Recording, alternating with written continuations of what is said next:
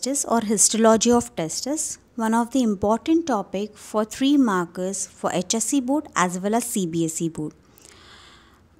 I will be talking about the coverings of testis as well, which is a part of HSC board but not CBSE. So externally, the testis is covered by a fibrous connective tissue called as Tunica albuginea. The middle layer is called as Tunica vascularis, which is formed of capillaries, that is the blood vessel. The innermost layer, so we can say the layer which is immediately after the testis if we go from inside to out.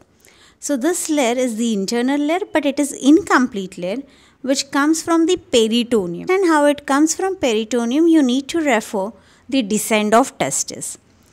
So this innermost layer is incomplete and is called as Tunica Vaginalis. Each testis is divided into 200 to 300 lobules.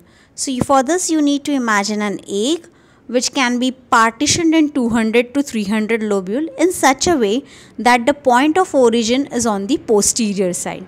So in short, you are joining all triangles and the apex is meeting at the posterior side. So each lobule consists of 1 to 4 convoluted seminiferous tubules. So these are tubes-like structure, but they are slightly zigzag in nature. So if we cut this tube, what we end up is getting a circle. So this is what the diagram represents. Inside the diagram, you can see small cells in the lining. These are called as cuboidal germinal epithelium.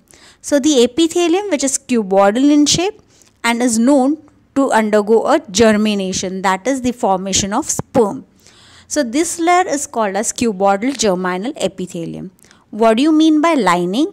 Lining is the internal coating. So whenever an organ which is hollow has internal covering or internal coating, that is called as lining. So I just quickly repeat the answer. The TS of testis shows 1 to 4 convoluted seminiferous tubule. This tubule is present in each lobe. Testis has around 200 to 300 lobules. So each seminiferous tubule is lined by cuboidal germinal epithelium.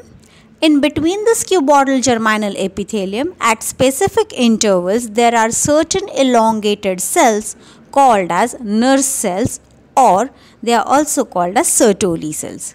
The Sertoli cells help to nourish the growing sperm. In the Sertoli cells, the sperms are inserted with their heads inside the Sertoli cells. The center of the diagram shows the lumen. In TS of testis will also show the various stages of sperm formation or spermatogenesis. The various stages are spermatogonia, primary, secondary spermatocyte, spermatids and sperm. In between two seminiferous tubules are present cluster of cells which are also called as interstitial cells or cells of Leydig. These cells are known to secrete hormone called as testosterone after puberty.